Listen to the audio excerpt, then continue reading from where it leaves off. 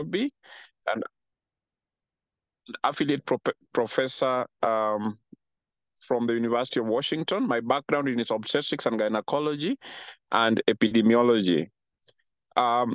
We have a great team of presenters this afternoon, and we encourage active participation by all participants in terms of asking questions or clarifications or giving additional input. We are privileged to have with us two great presenters from Australia. We are currently having a meeting with them on one of the largest randomized clinical trials that is going to be conducted in this country together with Ghana and South Africa on preeclampsia. And they were gracious enough to offer to give us talks on advanced research methods this afternoon. We had initially planned this to be held in-house at the University of Nairobi, but we realized because of the doctor strike and because of the many activities that are going on, it would be better to have a greater outreach by having an online Zoom platform. So I'll quickly introduce them and then allow them to go ahead and speak. The first presenter will be Professor Julie Simpson. Professor Julie Simpson is the head of biostatistics at the Melbourne School of Population and Global Health at the University of Melbourne. She has 30 years experience collaborating on multidisciplinary research projects. So she's been working since some of us, the audience may have not been in this planet yet. So that means you're going to have a wealth of experience shared within the short time that we have. In this project, she has worked with clinicians, researchers, laboratory scientists, epidemiologists, and health policymakers at universities and hospitals worldwide. Globally, she has published more than 350 papers. Her main areas of research interest is the integration of biostatistics and mathematical modeling to improve the control of infectious diseases. Our second presenter, let me just get the bio quickly.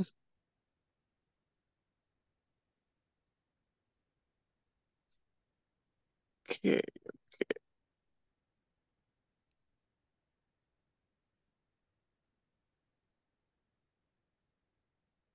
Okay, our second presenter is Robert Maher.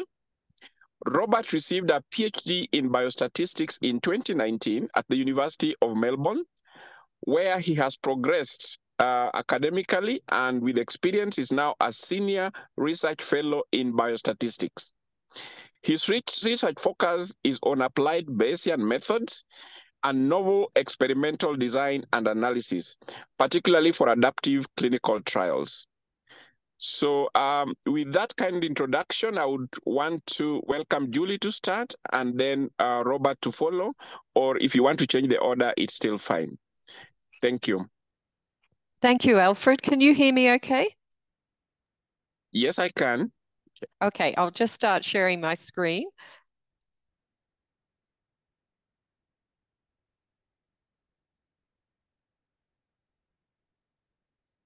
Hopefully that's on full screen mode now. Yes, Julie, it is. Yep. Okay, so firstly, Alfred, thank you so much for organizing this, and I'm absolutely delighted. This is my first time in Kenya. I've been feeding giraffes this morning at the Giraffe Centre, and it was just absolutely wonderful. And it's such a great privilege to be able to speak to all of you across the University of Nairobi today. It is a very big pleasure to me. I'm going to start off and speak, hopefully for just under 30 minutes. I'm going to start off talking about fixed trial designs, but alternative designs to what we typically do. And then I'm going to pass over to Rob, who's going to go to discuss about adaptive designs. So this is just an overview of my presentation. I'm going to cover 4 different types of trial designs.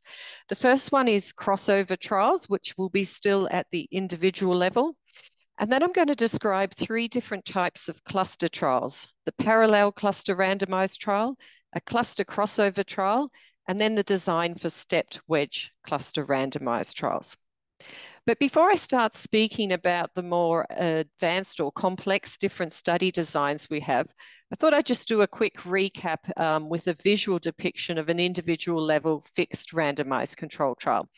So here we've got a bunch of participants. They're colored in the color black to represent one hospital and the color red to represent another hospital. We then randomize them stratified by that hospital into receiving either a treatment or control. This is an individual, so individuals are randomized here. And then we follow them up for some outcome to compare. So one example, a study I was involved with many years ago in Vietnam might be where randomizing patients to receive adjunctive treatment of dexamethasone compared to placebo on top of their standard treatment for tuberculosis meningitis. And then we follow them up for the outcome. And in this trial, it was a composite outcome of either the patient had died or was severely disabled at 9 months post the randomization to treatment. Now, with crossover trials, these have a consort statement as well. They were an extension to randomized crossover trials. And I do strongly recommend when you start working on a trial to download these consort guidelines because they're great at guiding you through the design, but also all the things to consider when you come to the protocol and the reporting phase of the trial. So how do crossover trials work? Well, for crossover trials, individual participants now act as their own control. So they'll receive 2 or more interventions. And so what we have now is a within individual comparison. So the initial randomization is then followed by crossover to the other intervention. So if we look at the visual here, we can see the patients were randomized in the top row first to the intervention, followed up for their outcome measure. There then was a washout period, which I'm going to talk about a little bit more about how important that part is. And then they received the placebo or standard care and followed for the outcome. So the individuals now, because they received both interventions, what they're randomized is to the order they receive those interventions. So here they got intervention, then placebo, and the second group got placebo followed by intervention. So maybe it's just always good to talk through examples when we're thinking about new types of study designs. And I really like to think through studies by using what we know as the PICO framework. So there was an example study published in The Lancet over 20 years ago now of a population of children with cystic fibrosis. And the intervention here was azithromycin, or they received placebo. And then they were followed up and they had an outcome measure, which many of you, especially those in respiratory medicine, would be familiar with, is the forced expiratory volume in 1 second. So here participants, as I said before, they're randomized to the sequence. So half of them would be randomized to azithromycin first, followed by placebo with a washout period in between, or they were randomized to placebo, followed by azithromycin. And here's just a visual diagram of the study design in the publication. So again, you can see patients either got azithromycin or placebo tablets. They were followed up for 7 months before they had the outcome measure done, which involves spirometry and many other measures as well. And then the investigators decided that a washout period of 2 months was sufficient before they were reallocated to the other intervention that they hadn't been randomized to in the initial stage. So what are the pros and cons of these individually randomized crossover trials? Well, let's start with the positives, the pros. So the first thing is that it has a within individual comparison. So I'm acting as my own control. I received azithromycin and then I received placebo. And so my variability in my outcomes, say my forced expiratory volume for that treatment effect, will be much less variable than, say, the difference in my forced expiratory volume with Rob and Alfred. So we reduce the variability in that outcome by having that within comparison within a participant. And because of that, it means that our sample size, we can get away with fewer participants than would be needed if we did a parallel group design. So a parallel group design, we would have just have half of us received azithromycin, half to receive placebo, and then we would just followed up for our forced expiratory volume measurement. But, you know, with everything, there's some positives. What's the cons? What are the things that work against this design? Well, there is that carryover effect of the intervention. So the design assumes this is almost zero or very small carryover effect. So we can't do it if we feel that having that zithromycin is going to have some long-term impact on the individual. The other thing is that participants can drop out of the study, and this can happen in all trials. But here now we're losing that gain of that within-person comparison because participants may have dropped out after the first treatment and don't receive the second treatment. So they're still contributing in terms of that information from the first part, but they're no longer contributing to that within-person comparison. And the other thing is really important to when you consider doing crossover trials, that they're only suitable for conditions or diseases that are chronic or relatively stable. They're only useful if we have really short-term outcomes, not long-term outcomes, because it could then be a very long study. We have to wait till you get that outcome to then swap the person over and follow them up again for the next outcome.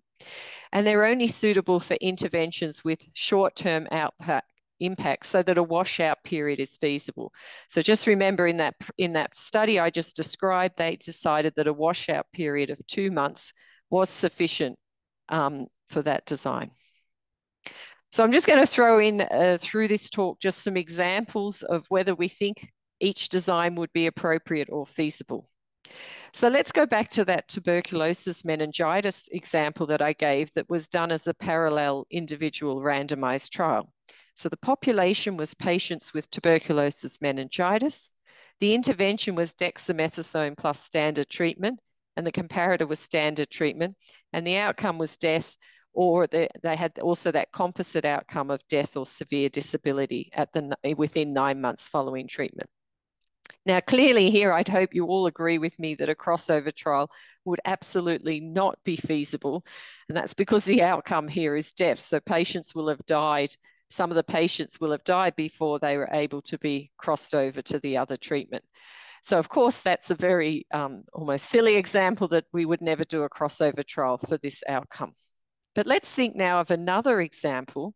This is an example where we have patients with chronic artery disease. And here now, all patients received what we call the NCEP Step 1 diet, which is the National Cholesterol Education Program. But patients could also be randomized to receive these 85 grams of almonds that they take daily as well.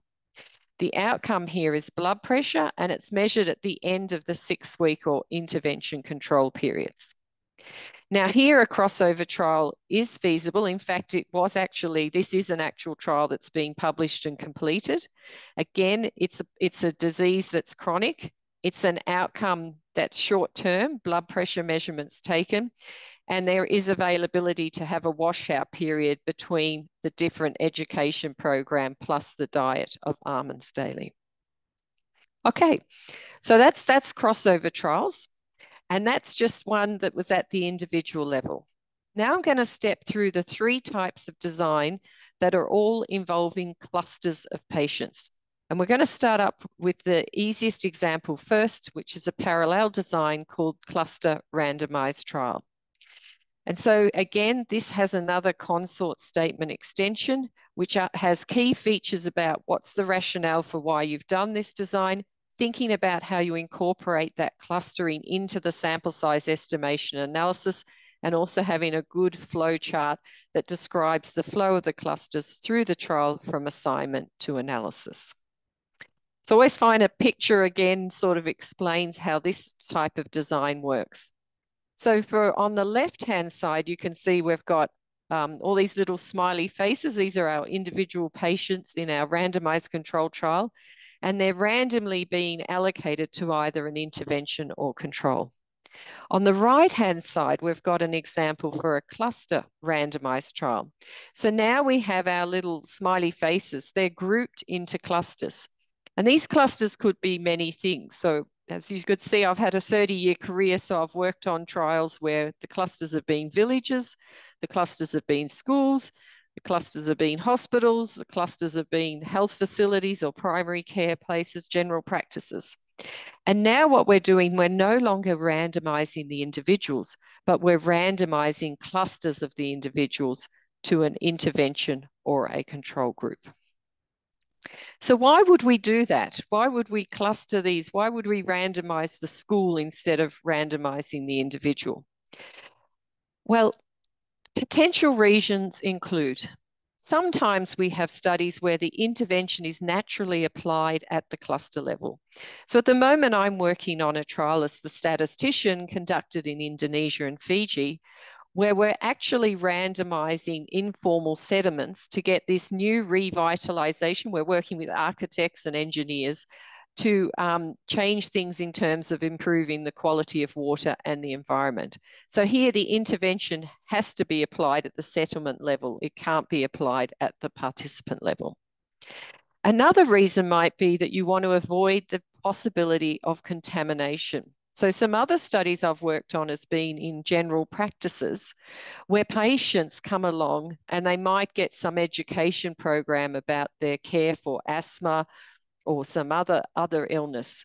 But then, you know, going to the same general practice, they might be sitting in the waiting room, they might know the people because it's from the same area. They might then share that education program or pass that over to let the person know about that.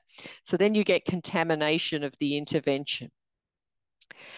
Sometimes it's just more easy to apply the intervention at the cluster level. So sometimes I've worked in studies where we've been, so during the COVID pandemic, there was a study looking at improving the mental health of children, but it was easier to do that intervention at the classroom level across to all students in that grade as opposed to at the individual level. There's also ethical considerations, and often cluster trials might enhance participant compliance, that all those participants within that village or hospital or general practice are going to receive the intervention. Now, because of that, because we're now randomizing at the cluster level, when we design the study, we have to do something, a little bit of an extra step in when we're calculating that sample size. So we're randomizing at the cluster level, but often in most of these cluster trials, the outcome measure is actually being done at the participant level. So it could be some blood pressure measure, could be like the study we were just talking about, women with having preeclampsia that Alfred introduced, and the reason why Robin and I are here in Kenya at the moment. So what we have to consider now is that participants in the same cluster tend to be correlated more than participants from different clusters. And this is a statistical measure that we can calculate, and it's known as the intra-cluster correlation coefficient. And because of that, because individuals within a cluster, and they've all been randomized to the same thing, behave more, their observations in their outcome are more similar than participants from a different cluster, we now need to increase the sample size compared to the sample size we would require for an individual level randomized trial. And what this term is called is we inflate the sample size by what we know is the design effect. And this design effect has two values when we calculate it and then we multiply that up to what the sample size would be if we were just doing an individual randomized trial. It depends on this intra-cluster correlation. So we need to get some estimate of this. And also the average cluster size. So this is how many participants would be within each village, general practice, hospital site, or whatever. Just to note though, the really key thing in cluster randomized trials is it's much better to have a larger number of clusters with less participants per cluster than a small number of clusters with many participants per cluster. And that's a really key and important thing to remember. When we actually come to do the trial after we've done the designed it, got our sample size, now we have to think about the conduct. So because the clusters are randomized all at once, prior consent to randomization is taken at the cluster level. So, you know, we get that the school or the village or the general practice, whatever, agrees and consents to be randomized to an intervention or a control. So we get consent at the cluster level, but it's often not possible at the participant level because that cluster will then start to recruit people into their cluster for that. So participants can only then be asked for consent to receive the intervention to which their cluster group has been assigned. So you do need to think about with cluster trials, it's a little bit different in the ethics and writing the consent forms in these designs. The other thing is, and something important that obviously if you're working with a statistician will do, is that when we come to the analysis of these trials, we need to take account that the fact of individual participants belong to different clusters, and we need to make sure that the analysis takes that account in terms of the variance of the outcome. So what are the pros and cons for a cluster randomized trial? Well, the pros are that it evaluates interventions that are delivered at a cluster level, and there are many interventions that is such the case that we want to explore.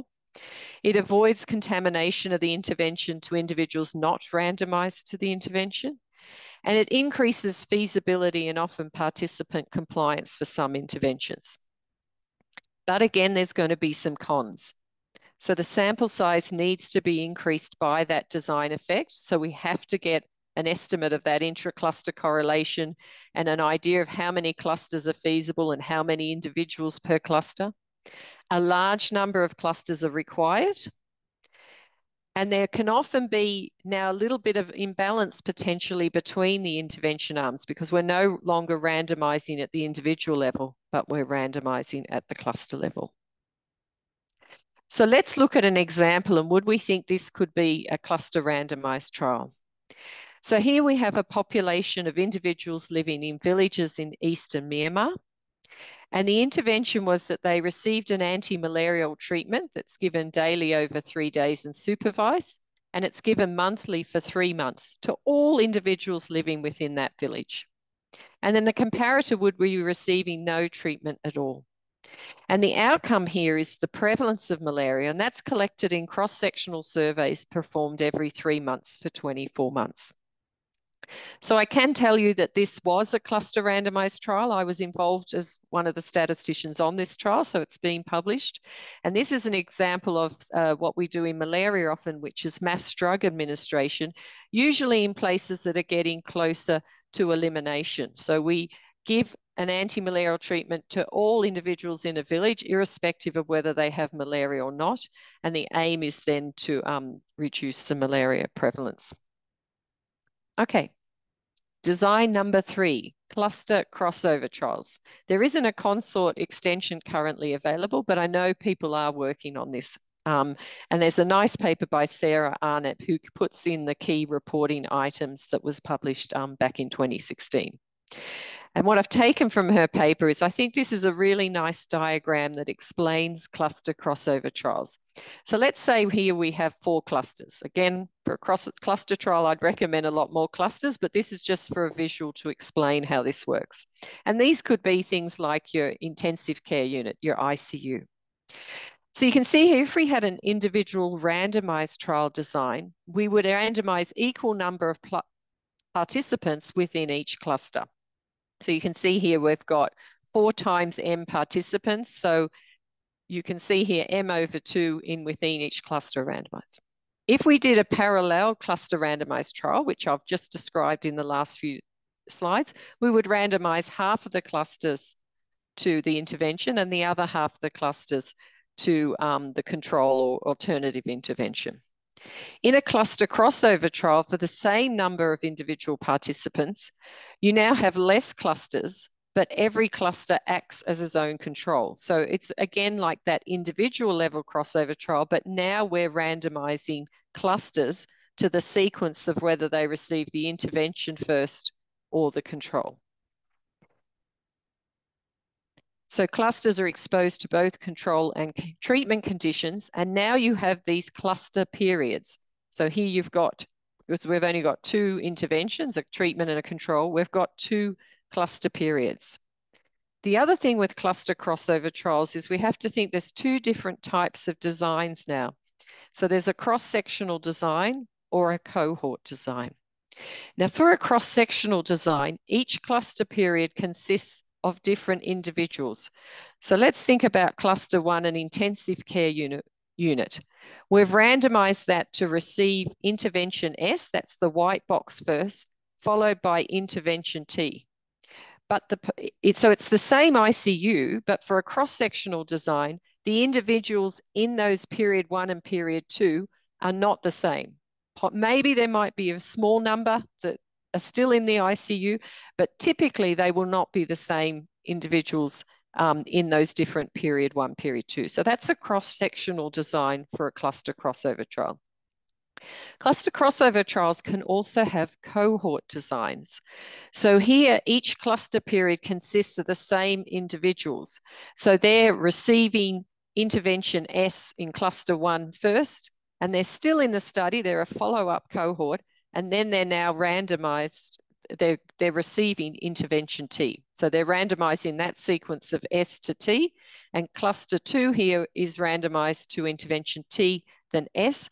But again, it's those same individuals that are going to be in periods 1 and period 2. So if you do a cluster crossover trial, you do need to think about, is this a cross-sectional design or a cohort design within that study? Okay, so again, because we've got this clustering, we need to incorporate that into the sample size, just like I explained previously with the parallel cluster trial. Because the unit of the randomization is the cluster, but the outcome measure is most typically measured at the individual level.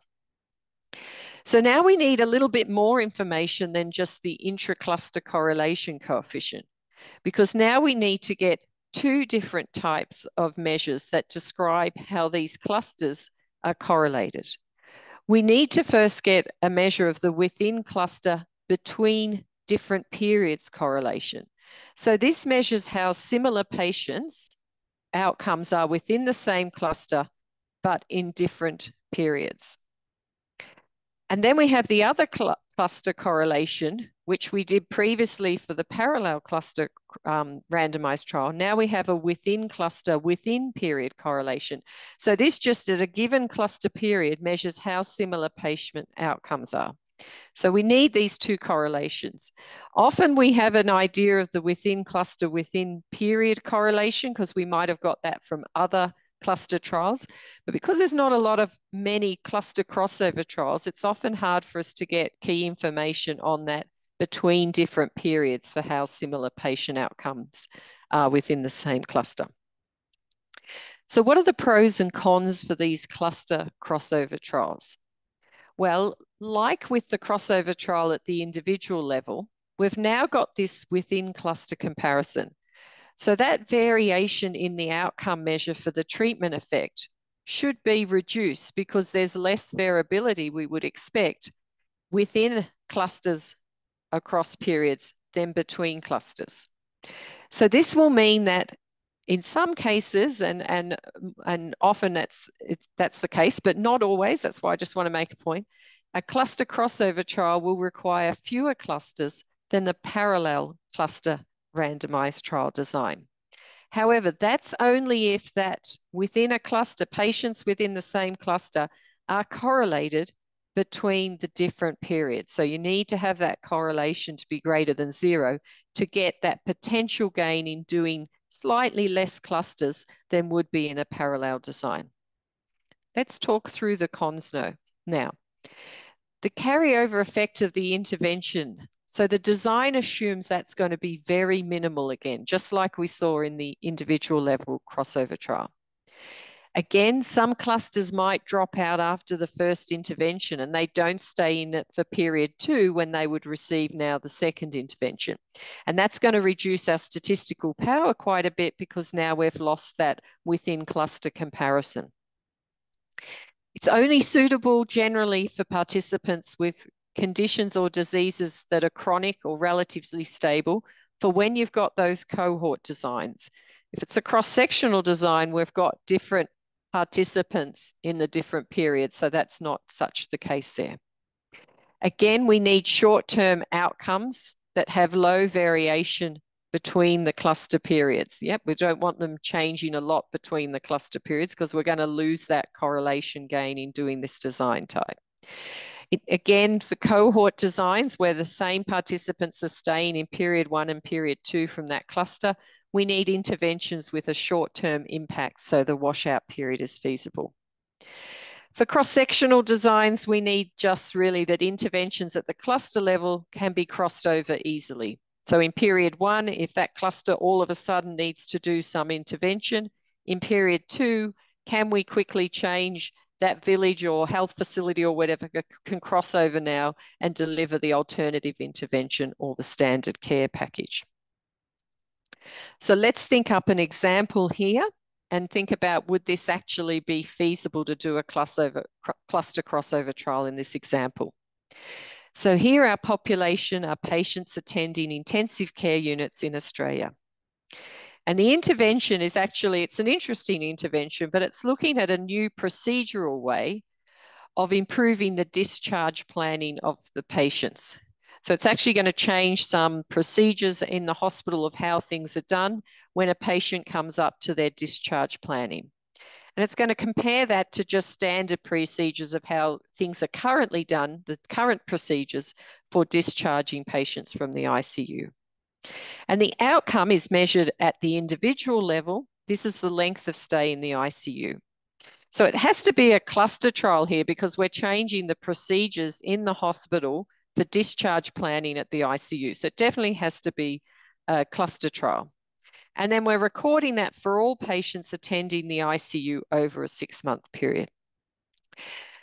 Now, because we're just, as long as the hospital can say, right, this is what we're doing for this period, for this 6 months, and then we're going to flip back to the standard procedures at the next 6 months, or another ICU might say, right, we're just staying with the standard procedures for this 6 months, and then the next 6 months we're going to change and implement the new procedural intervention. So that looks like it's potentially feasible, and this has been done with a study at the ICU. And really a lot of the thinking around coming up with these cluster crossover trials, especially getting used in Australia, is that we're quite limited in how many ICUs there are across Australia. So to do sometimes that parallel cluster trial design, it actually needs far too many ICUs that's feasible across nationally. But doing the cluster crossover trial, because patients' length of stay of ICU sometimes can be quite similar in different areas for different hospitals, we could get away with slightly less clusters and do this crossover trial design. And it was feasible to change this procedural thing at each hospital over the different 6-month periods. Okay, so just probably in the last 5 minutes, I'm just going to talk through the last design and then I'm going to pass over to Rob. So this is known as a stepped wedge cluster randomized trial, and it does have a consort statement that was published back in 2018 by Carla Hemming and other authors.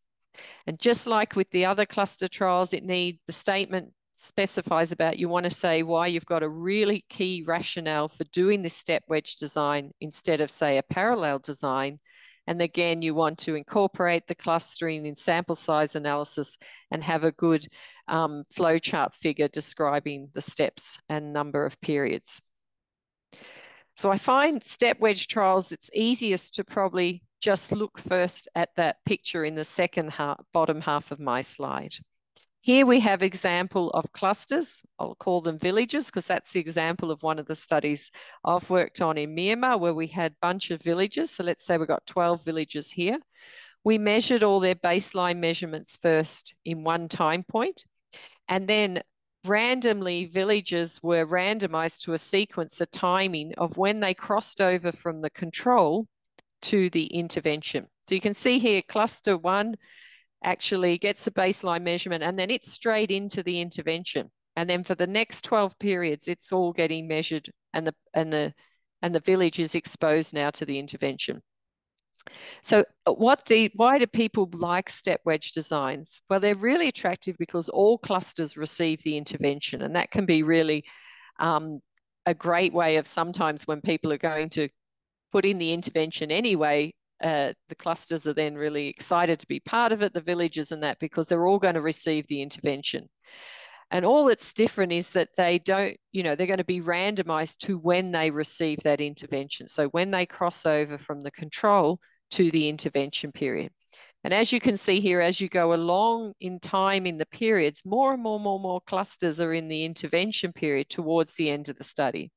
So if you look at period 3, 3 of the clusters have the intervention, 9 are still just getting standard control thing. But if you get as far along as period 10, you can see we've now got 10 clusters have received the intervention, their post-intervention measurement, while 2 clusters are still in the control measurement stage.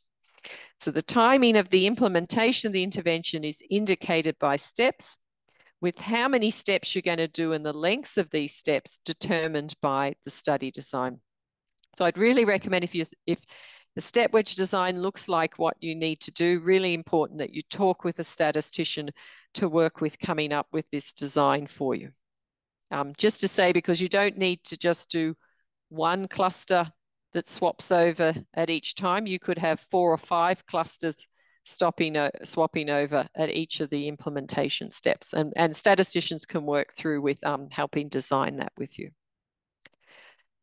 So why do we do step wedge cluster randomized trials? Again, the consort said we have to really specify and make it clear what's our rationale.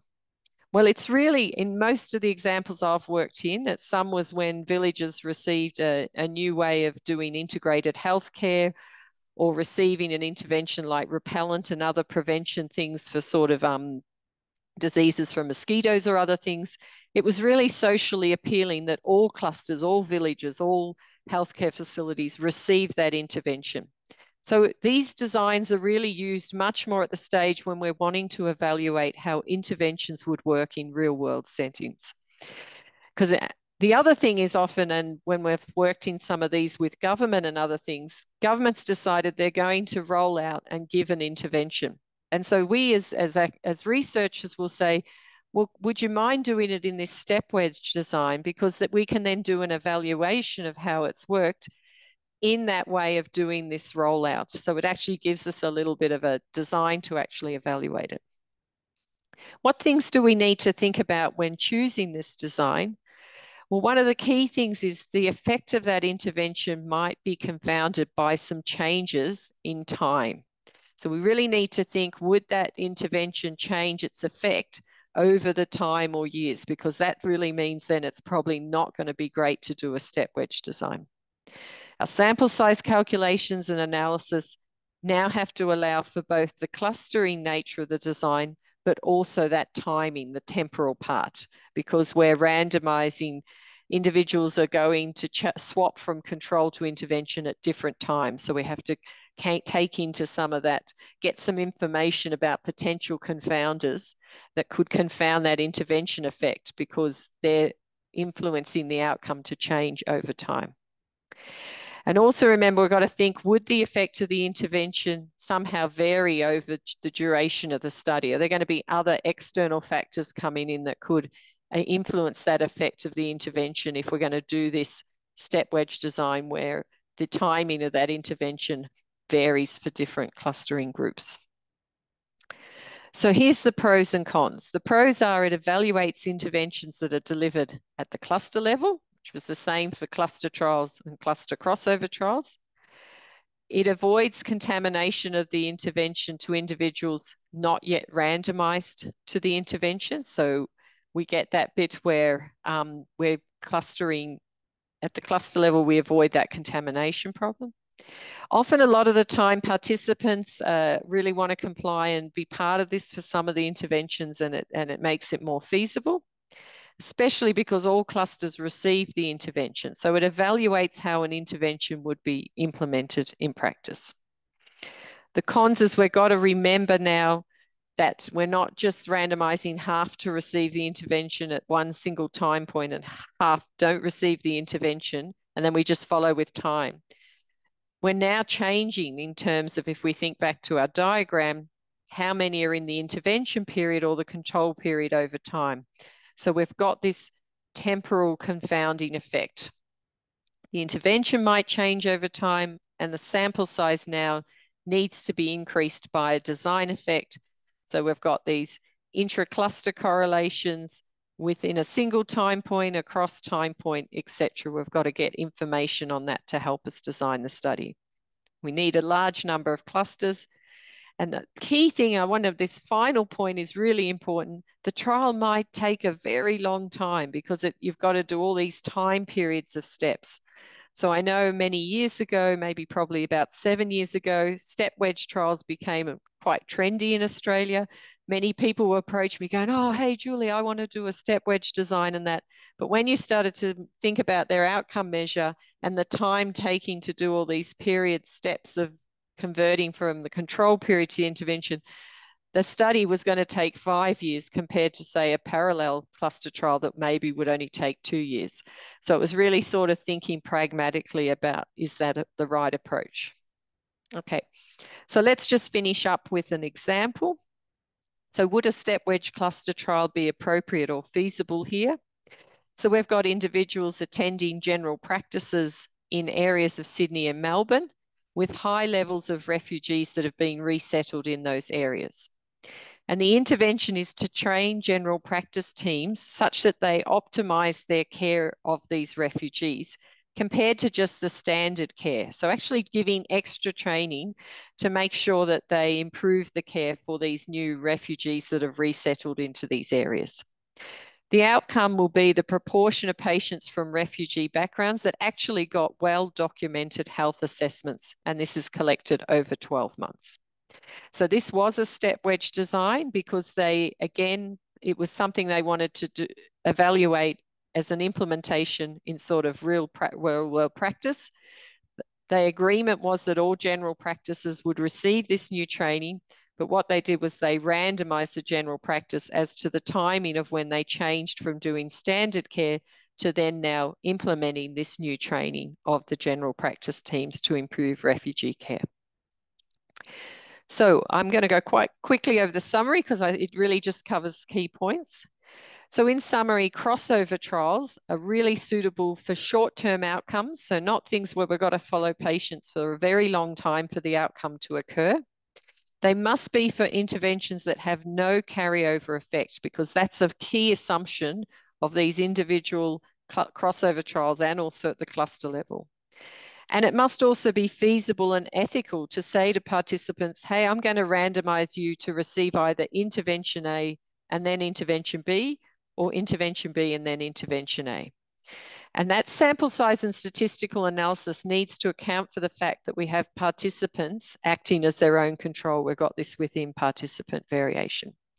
For the parallel type cluster randomized trials, these are really suitable for interventions delivered at cluster level or interventions where we know there could be potential contamination if we delivered them at the individual level. Again, sample size and statistical analysis needs to take account of this clustering. So we have to think about it both at the design stage and at the final stage of the study when we come to the statistical analysis. Cluster crossover trials have all the same sort of caveats that we had for the individual level crossover trial, but now the sample size and statistical analysis has these two measures of clustering correlation, which are within and between clusters, but between periods or within the period. So it gets a little bit more complicated now. And finally, step wedge cluster trials, also like cluster crossover trials, suitable for short-term outcomes and really suitable for interventions that are going to be given to all the clusters, the villages, the general practices. They're all going to be given, but at least we can randomize the rollout so that we can evaluate the design. But we've got to be thinking carefully about what other things might be changing over that time period. And there's some reference, and thank you very much. I shall stop sharing my screen and pass over to Rob. Thank you. Thank you very much, Julie. As Rob prepares to give his talk, I would encourage the participant to post questions on the Q&A and note the chat box, Q&A. Thank you.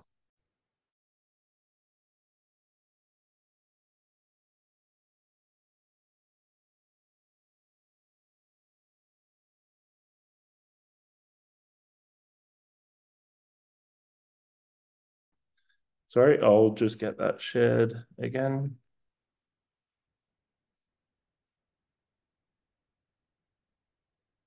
Okay, hopefully everybody can see and hear me now. So like Julie, yes, we can hear you. Yeah. Thanks, Alfred. Like Julie, yeah, this is the first time that I've ever been to Kenya, and we're really excited to be here and grateful for the opportunity to present. So thank you, Alfred, for organising. So what I want to talk to you about today is simulating clinical trial power. So you might be wondering why I think it's important to talk about this with clinicians. And that's because as clinical trials get more complex, like what Julie's just shown there, we need to actually simulate how they perform. And this idea of simulation is often not clear to a lot of clinicians who might not have come across it before, but also to even less experienced statisticians. So what I really want to focus on is the concept. So I'm not intending to give a post-lunchtime stats lecture, but I'd really hope that you can walk away with at least a better understanding of simulating clinical trials. And then when you encounter it in practice, you've got a better foundation to move forward with that. So just what I'm going to attempt to cover in this time is adaptive trials. What Julie hasn't covered is a new innovative trial design called adaptive trials, which are exploding in popularity. I'll talk about what operating characteristics are and how they relate to trial design and simulation. I'll talk about how a fixed sample size trial would be simulated, and then extend that to how we would simulate an adaptive trial, and then finish with some of the benefits and some of the challenges of simulation. So again, the aim is general understanding. So like Julie presented, it's quite useful at the start to establish some baseline ideas about what we mean when we're talking about a fixed trial design. And so here we have, it's a different schematic, but should be familiar. We randomize patients to either a control or an intervention in the 2-arm study, and we proceed to the final planned sample size and do the analysis. The problem is that we don't actually know the inputs into that sample size, so there's quite a bit of uncertainty, and that uncertainty is not resolved until final analysis. Whoop. And so by reducing that initial uncertainty or uncertainty during the trial, we can lead to more efficient trials. So this leads us to this concept of adaptive designs.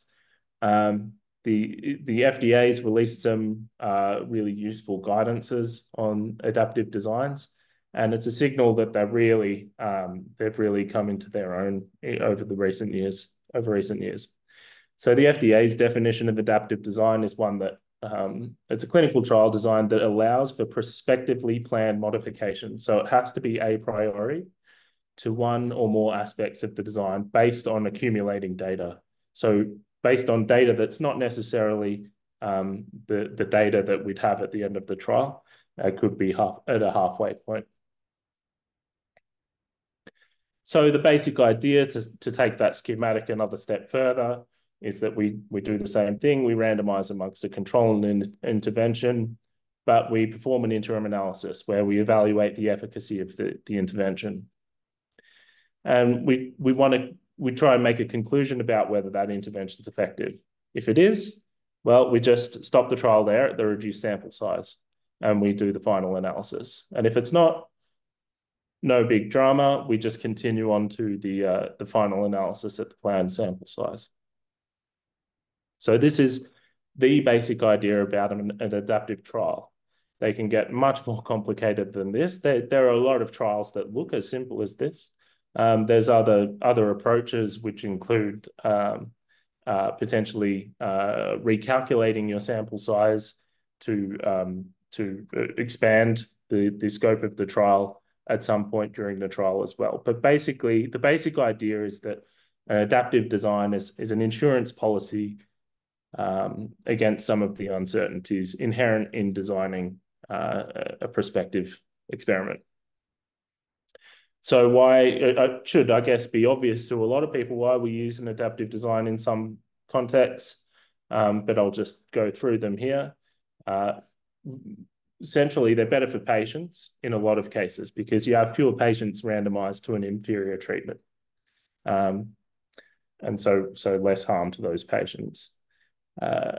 We are able to learn quickly about treatment efficacy.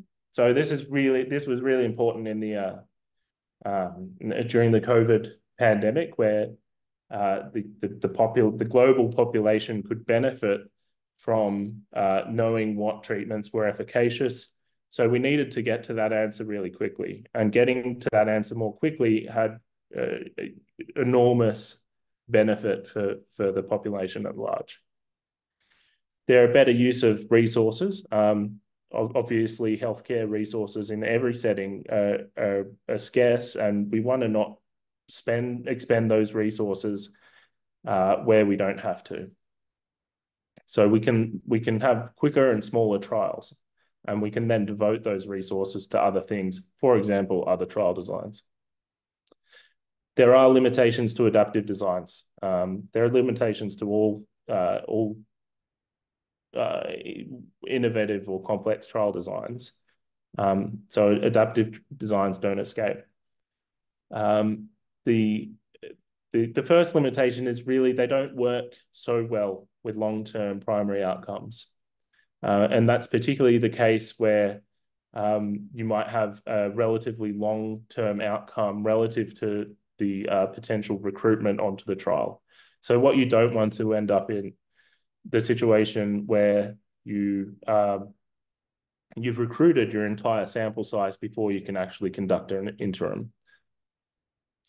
If you do stop the trial early, you might actually miss out on collecting important secondary information that can inform clinical decision making. They're more complex. They're more complex to design. They're more complex to understand in some cases. And there's an element of operational complexity in terms of even getting everybody in the room at the same time to conduct and review multiple interim analyses.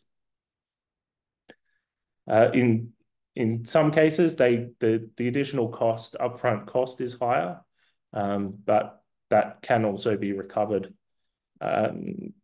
by the nature of the design and stopping early. There's challenges methodologically.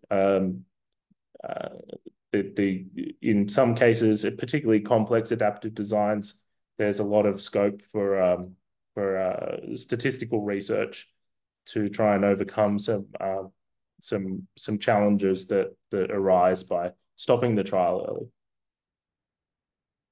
And communication, but we've been really trying hard, at least in Australia, to educate the clinical community around adaptive designs and to try and familiarize trialists with their potential benefits. So, we understand trial designs and the performance of trial designs by what we call operating characteristics. So this is just a catch-all really for the trial power, which is just the true positive rate for your trial if you were to conduct the trial a large amount of times. The type 1 error, which is similar to the power, it's the false positive rate. So how many times, if there was no effect in your trial, you would make a positive conclusion, and the sample size. So for simple designs like the two-arm design with a fixed sample size, we have equations that we can usually obtain sample sizes very easily. For adaptive trials, those equations far more often than not, for some simple adaptive designs, they exist, but far more often than not, they don't exist. So what we have to do is we have to get at these operating characteristics, we need to use a probabilistic simulation. So what's probabilistic simulation? There's different kinds of simulation, I guess, depending on who you talk to or what their familiarity with the word simulation means. We can have interactive simulations. So you're probably all quite familiar with something like this. You could simulate in a training environment, an artificial training environment, something like airway management, where you're not actually working with a real person, but you're conducting something that's interactive it's close. It's an analog of the real world without the consequences of the real world. And we can also see this in something like working on the Hubble satellite underwater rather than out in space, because it's much cheaper to do it in a big swimming pool than to send astronauts out into Earth's orbit before they're ready. We can have sort of deterministic simulation, so we can have we can produce sort of computer analogs of the real world. So we might see this in sort of industrial design or product design, or in architecture and engineering. And then we have probabilistic simulation. So this occurs in this picture is a nice sort of representation of a naturally occurring probabilistic simulation. But basically, it's we're looking at the effect of repeated natural experiments repeated artificial experiments, in this case, a natural one, in order to try and understand underlying processes. So like I said, a probabilistic simulation, what we're doing is randomly generating virtualizations, so artificial data sets to understand these underlying processes. Probabilistic simulations are really useful in designing new statistical methods. And that's particularly where the mathematics is intractable. What it really involves is just sampling data from a computer, using a computer to artificially sample data repeatedly, pardon me, applying a method to that data, so taking a mean of that data, and then checking the aggregate results and seeing whether those aggregate results make sense, particularly to the data generating process that you used to sample your data. So in terms of clinical trial simulation, this means that we are running artificial trials, a large number of artificial trials with randomness. So we're sampling data and using that to produce an artificial trial. We're performing the trial analysis, and then we're checking to see how many times that trial succeeded. So the basic simulation workflow is to we start a new trial, a single artificial trial, and we simulate the complete trial data. This is not for an adaptive trial. This is for a fixed design. And then we conduct the final analysis. We store that result on the computer, and if we don't have enough simulations to be confident in the operating characteristics like power, for example, that we can produce, we go back and simulate new trials. If we are confident, we can stop the simulation and we can take the aggregate results, and from that we derive the operating characteristics. And I'll show exactly what it means, exactly how that works to derive the operating characteristics in the next slides. So it's important to note that this workflow is it's for a specific scenario. So this could be, by scenario, I mean, it could be an odds ratio scenario. So we have a null scenario where there's no effect. It could be one where there's a large effect, a small effect. There's an entire continuum from which we can pull scenarios from. So in this slides, I just want to try and demonstrate without mathematics what a simulation looks like. So here we've got a control and an intervention group, and we want to sample data from those groups. So here we've got a column of saying first simulation. So we'd store our data there, and we simulate data for patients in each of the control and intervention group. So in this case, we perform the simulations and we end up with outcomes in each group for that simulation. And then we conduct another simulation. And so that simulation, because we're sampling, there's randomness, there's going to be differences. And we do it again, and so on. And we might do that up to 1,000 simulations, often quite a bit more. And there's an entire methodology for trying to figure out exactly how big your simulations should be, but 1,000 is the sort of ballpark minimum that we tend to think about. So what do we do with this data? We come up with an analysis method, and in this case, this is a statistical test of some sort. So maybe a t-test or a chi-squared test. And what we want to do is we want to apply that test to the simulations, each simulated data set individually, and we want to store the result. So in this case, we want to do the test and we want to see if there's statistical significance. So has the trial succeeded in demonstrating statistical significance? So we take that data from the first simulated trial, we do the test, we get a p-value less than 0.05. It should say that the simulated, we have a yes, so that's a successful trial. We do it on the second simulation, and we end up with a p-value greater than 0.05. So it's not it's not a successful trial, and we continue that on for 1,000 simulated data sets. And it's actually quite it's quite nice to see how power, this central operating characteristics, falls out of this simulation, because all the power is, or estimated power in this case, is the proportion of that 1,000 trials that reject the null hypothesis,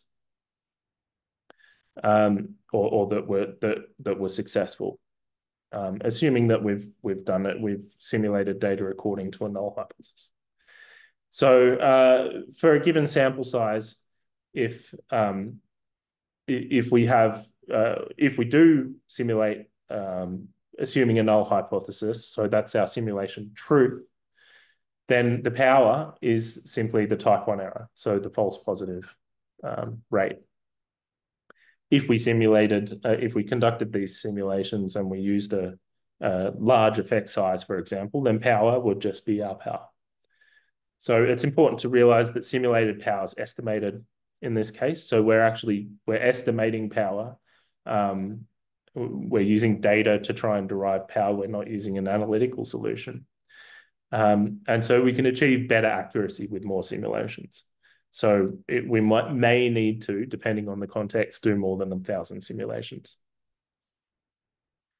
So there's some elements that go into any trial simulation. So we can do trial simulations, and for complex fixed trial designs, like some multi-arm designs with complicated endpoints, we do use simulation, because the mathematics, like I said before, are often intractable. So we need to know what our clinical endpoints are, and that's a given. And we also need to sort of work that into an overarching estimand. So we need to know, what our objectives are, what our population is, what our summary statistics will be that we'll use to make trial conclusions. So we'll need to know effect sizes. There'll be a number of effect size scenarios that we need to consider. So in this case, we can consider the null, and we almost always consider the null scenario to obtain the type 1 error. But then we consider quite a few alternative variations. We need to think about how treatments will be randomized. So the number of treatments we'll include in the trial, the randomization ratios amongst those treatments. So do we randomize 50-50? If there's 3 treatment arms, do we randomize 1/3 to each, or try and protect the control arm at 50%? And then we need to have an idea of what our sort of planned or our feasible sample size is. We need to think, like I showed in the previous slides, we need a method of analysis, a statistical test, if you will. So different methods work differently for different designs. So we need to make decisions around that. And we need to think about thresholds for making that conclusion, and I'll come to that in a moment. But we've got, p-value of less than 0.05 is the traditional threshold for making decisions in most phase 3 trials. but in simulated trials, and particularly adaptive trials, we often need to change that. Pardon me.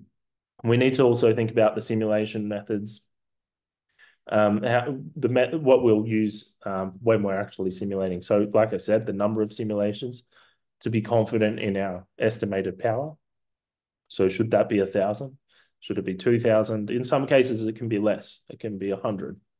But we need to often do pilot simulations to try and figure out what that number is.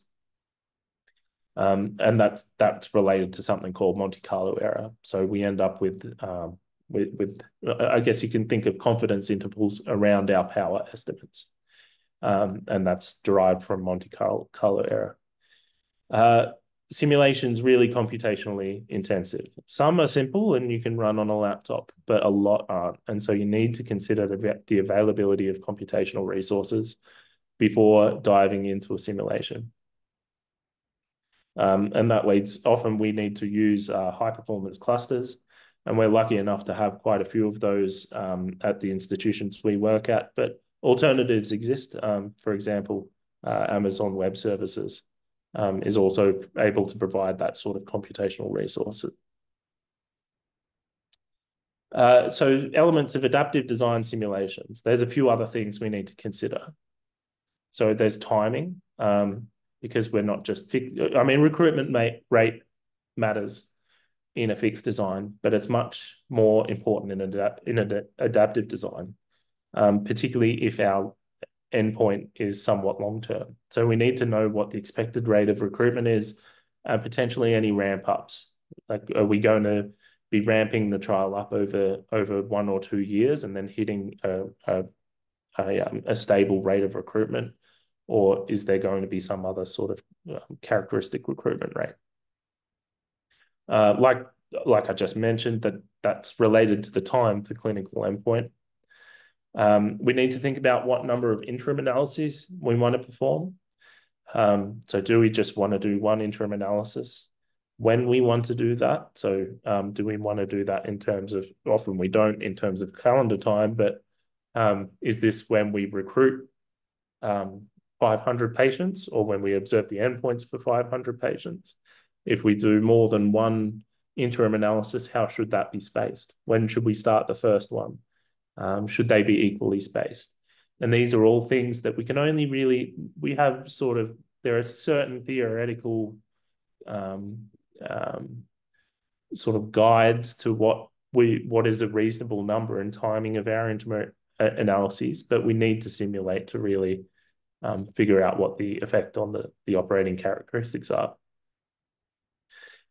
Like I said before, we have thresholds to consider, and we can consider these at each interim often. So do we fix the thresholds? Do we use 0.05 for each interim analysis, or do we use something more conservative initially and then relax that as we collect more data? And then what kind of adaptations do we want to make in our adaptive design? Do we want to stop the trial early and make conclusions? Do we want to not do any early stopping? Do we want to just use what's known as response adaptive randomization, where we modify the randomization ratio to be weighted in favor of the better performing treatment? And then there's other forms like enrichment, which I won't cover, but basically mean that should we be targeting populations more in which trying to recruit from populations where the treatment is showing efficacy. So in terms of these interim analyses and our thresholds, so why do we need to change these thresholds? And that's because multiple looks at the data inflate your type 1 error, your false positive rate. And this is common to both frequentist and Bayesian designs. So in fact, most Bayesian adaptive designs that we produce are actually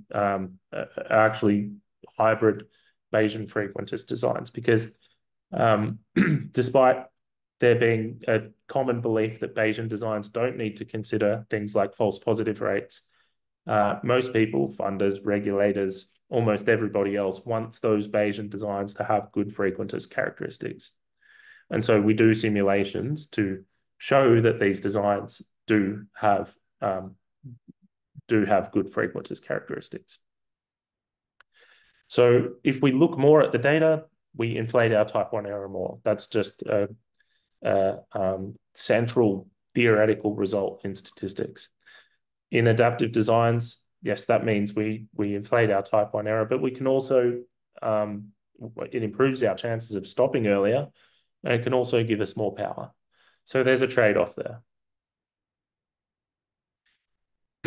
So we have these decision-making thresholds. In this case, we use p-values, but these can also be, in a Bayesian context, these could be posterior probabilities.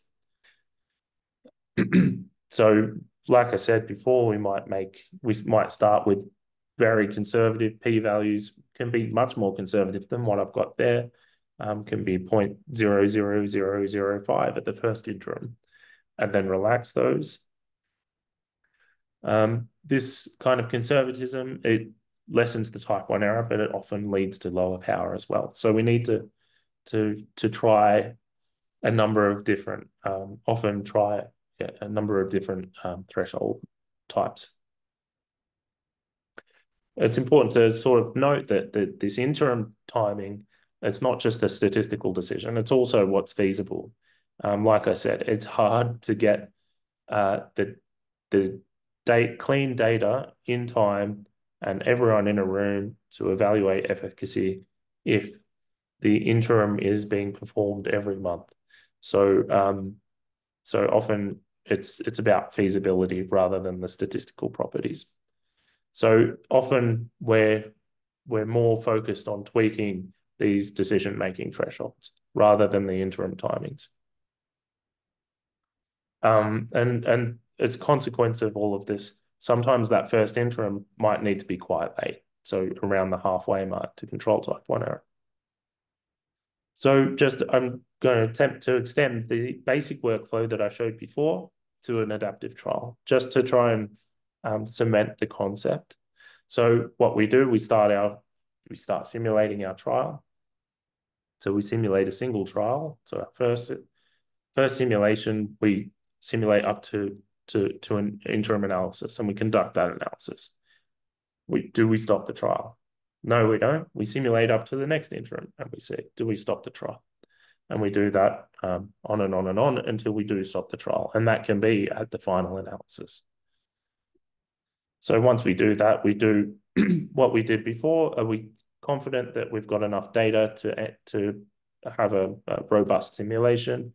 If not, we go back and start simulating more trials. And if we do, we go on and derive our operating characteristics. So there are benefits to simulation other than just being able to obtain the operating characteristics. We can incorporate other sources of uncertainty, like recruitment rates that aren't typically able to be incorporated in analytical sort of sample size calculations. They're a really good touchstone to figure out what's really important to investigators and what the clinical context in which the investigators want to run the trial really is, because you've got to put all of these things down on paper before doing the simulation. They really encourage dialogue, and this is speaking from experience, that it's an iterative process where you might simulate a certain design and you take that to the clinical investigators, and they decide that it's not appropriate or that they want to make some modifications. And you go back and you re-simulate. And that dialogue allows the investigators to learn more about the trial design that they're interested in, but it also encourages statisticians as well to learn more about the clinical context. So it's quite a nice, almost pedagogical tool as well. And related to that, it's a nice way for the investigators to practice the trial. So to think about, well, we're going to invest all this money into this trial design. Is it going to do what we think it's going to do? And that's incorporating all of these sources of uncertainty. So we can try and be as complex as computational as we can be, as is computationally feasible, but we also have to be aware of some of the pragmatic limitations. And central to this is this sort of computational challenge that statisticians focus no matter when they do simulations. And it's this curse of dimensionality. So it's best demonstrated by basically, we can think about it as having 5 scenarios that we're interested in. So a null scenario and 3 effect scenarios. So, you know, a scenario where there's you know, evidence of harm in the intervention, and 3 effective scenarios. Then we might want to consider 5 different interim schedules. So, you know, an interim schedule where we stop at the halfway point only, where we stop where we stop 3 times, so on. And we might consider 5 of those. So now we're working with 25 simulations. And then we might need to consider different recruitment rates, for example, or different thresholds on those interim analyses. So we end up very quickly expanding our number of simulations with just 5 different sort of design choices in each area. We've got 125 simulations to run. And these simulations, each one of these little cubes can represent a substantial amount of computational time. So running these in sequence might not be feasible, and hence why I alluded to the fact that sometimes you need to go you need to be able to access high performance computing resources to actually make these simulations feasible in a lot of cases. So some things just to consider, knowing all of these things now. If you were to think about doing a trial that required simulation, my advice would be to start small. So start with the simplest example and scale up from there. If you start with something too complex, you'll just run into trouble. It's important to know that despite the fact that we can include all these sources of uncertainty, that simulation model will be simpler than the real world model. So we might not include all the covariates in a regression model of the trial outcome. It will be simpler than that, and that's by necessity. It would be to maintain that constant dialogue, keep learning from each other, and that really supports robust simulations. And the last point, I guess, is if you are thinking of designing a trial that requires substantial simulations, and for the purposes of submitting a grant, or if you need to provide some preliminaries to an ethics board, it might not be feasible to actually do the simulation. And you may need to take a step back and look at what the fixed design looks like and take that first fixed design and work from there. But you may need to make ad hoc justifications for your more complex design based on a fixed design. And sometimes that's all that it's feasible, because you don't have 6 months or 3 months or however long it takes to actually get the simulations completely finalized in a lot of these cases. So we need to do the best we can. So just to recap what we've covered, we just talked about what adaptive trials are and operating characteristics, so power and type 1 error. So motivated why simulations needed in some contexts, and talked about how a fixed trial might be simulated and the workflow of that. And then for adaptive trials, how we might simulate the workflow in order to simulate an adaptive trial and what goes into that. And then to conclude, we just talked about some of the benefits of simulation and also some of those computational challenges. So thank you. Thank you very much, Rob, for the great presentation and for the clarity of presentation, and again for keeping time. So we have great audience here, and if somebody has a question, you can raise up your hand. Otherwise, I'm going to go through some of the questions that were asked in the chat box. Okay, there's a lot of applause. There are a lot of appreciation of the great presentation. I'm sure if we were in a room, the room would be full with noise and cheering for the great work that you have shared with us. Very enlightening.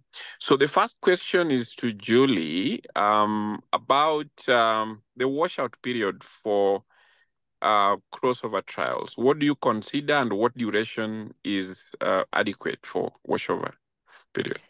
Yeah, so it'll vary from study to study because it'll depend on the effect of or expected effect of the intervention on the outcome measure. So you could see the example I showed of the zithromycin and placebo for forced expiratory volume. Obviously, they had clinical knowledge to decide that after 2 months, those treatments would no longer be having an impact on that forced expiratory volume. So the participants back at sort of the start again baseline. So it really needs a lot of discussion. And if it's a real unknown and it's not sure and it might be longer than what they think or less, it's maybe better not then to go with a crossover trial.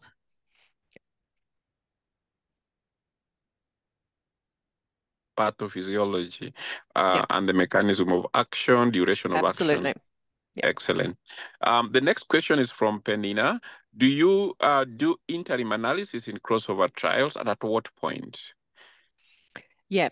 So it's rare to do an interim analysis because you wouldn't want to do it after you're partway through because the study has been statistically powered to get to the end. So, it'd have to have a strong reason as to why you're wanting to do that interim analysis to go ahead with that. Yeah. So typically we do interim analyses for some reason about, we're thinking we've got some rules about we're going to stop this trial or otherwise we really just have the DSMB looking at safety reports. Oh, okay. And that probably answered the next part of the question. If you do and find the intervention to be better, how do you ethically justify a switch to the other arm? Yeah, so it's really it's assuming you wouldn't be doing that unless you've made a real pre-specified that you felt you needed to look at it after the first stage. Yep. Okay, excellent question there. Peter is asking which design would be appropriate if you needed to evaluate different prevention interventions to different groups, like the HIV prevention interventions. Yep, so I have done a cluster trial on interventions to prevent HIV. So that was done as a cluster trial and it was a parallel design. So, clusters of groups, it was general practices got an education intervention for preventing HIV and then the patients were followed up. Yep. Okay. Excellent. In case of carrying out, this is from Wycliffe, in case you are carrying out a cluster randomized trial on vaccines, can the concept of herd immunity impact your outcome? Yes.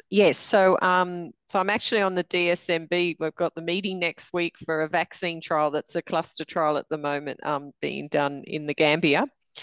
And I think what you need to think about is how much movement of people you have between clusters. So if you're randomizing villages to the vaccine, is there potential that a lot of people migrate and move in and out of villages? And is there the potential then for some herd immunity effect to be happening? And maybe you want to select geographically a little bit more separation across those clusters. Yeah. Okay. The next question is to Rob. What's the ethical ceiling for computations? That question could mean a number of things, I think. I mean, the ceiling in terms of what's possible in terms of computations is whatever you can afford, really.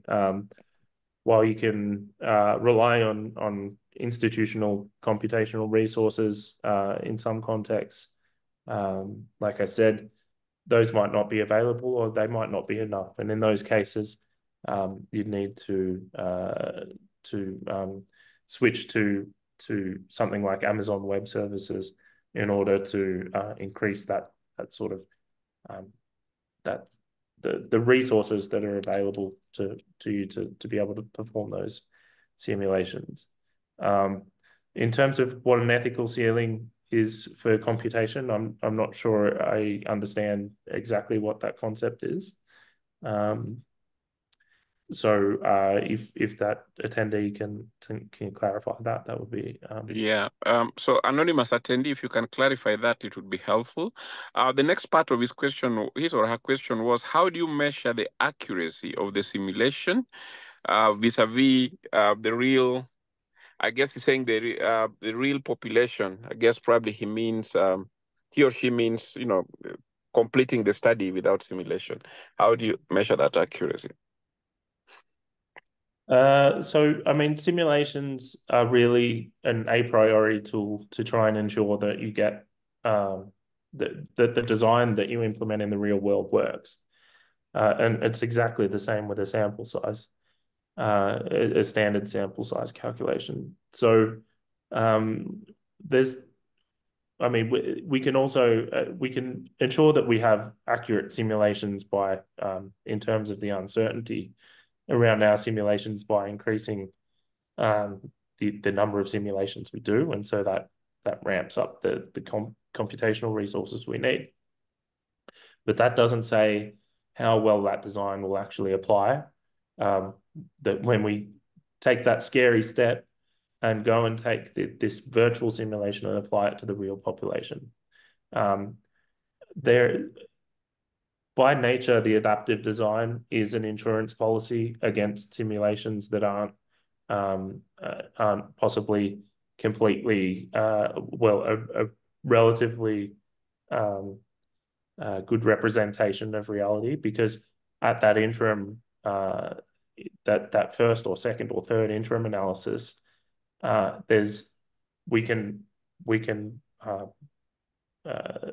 evaluate decision rules that let us stop the trial early. For example, if we've got it wrong and in reality the treatment's overwhelmingly efficacious, or likewise if we got it wrong at the start and we didn't actually have a high enough maximum sample size, we can have adaptations that allow us to expand that sample size as well.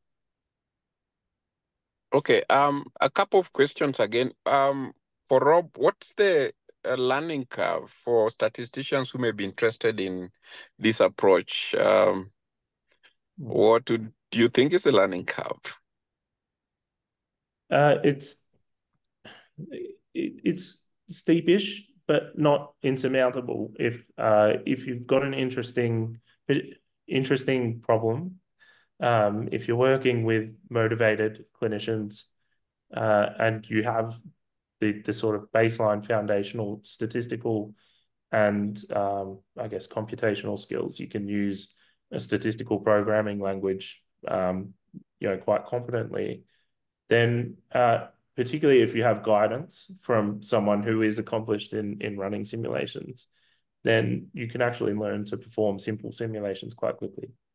That said, doing a simulation for a very for a big multi-arm, multi-domain adaptive trial with a lot of uncertainty and a lot of inputs does require quite a bit of experience before you get to that stage. And so I guess my short answer is that it's absolutely possible for a motivated statistician to perform simulations. And if they are doing that, if they are interested in learning how to do simulations, finding someone who can guide you through that process will make it a much easier task. Okay, yeah, excellent.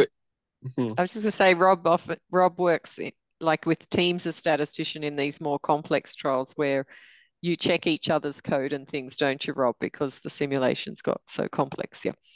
Yeah. Yeah, like everything, where things get more complicated, the burden of testing the things that you're doing, testing out your code, and even implementing formal sort of software design principles becomes more and more critical. And so sometimes often that requires other statisticians. Excellent. So for students who are interested, hopefully they'll reach out and then we'll guide them on how to reach out to you for further questions. I think we can all agree that the team has done a great job. We've just finished on time. I would like to appreciate Julie and Rob for the great presentation and the insights. I would want to appreciate all the attendees for keeping time. We had more than 1,000 attendees with us, which is very, very great. This is a big record. Finally, I want to thank the University of Nairobi and Kenyatta National Hospital for hosting us and giving us the platform to share this. Dr. Karongo and team, Cyrus Mugo, and the KNH Research Office, we are really, really grateful for this platform. Otherwise, thank you very much, and we hope to invite you again for another talk in the future. Thank you, Alfred. everyone. Yes, and have a great evening. Thank you. Thanks.